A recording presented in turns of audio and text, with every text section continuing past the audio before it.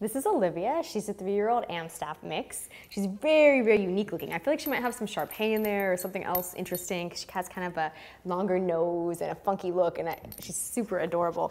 My favorite thing about her are her floppy ears. They're great because they're so mobile and extra floppy, and they're usually like this in front of her face, or she's moving them out to the side, 1 at a time, 2 at a time. They're going all which ways. They're really, really cute and floppy. She's a great mellow girl. She's got a very chill temperament. She walks really nicely next to you on the leash.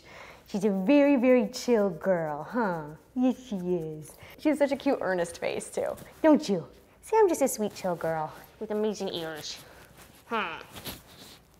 If you had to describe her in one word, what would it be? Floppy. She's a floppy girl. Her whole body is floppy. She kind of has a bounce when she walks, and then her ears are incredibly floppy, and she's just kind of like a big floppy girl. A snuggly floppy girl, aren't you?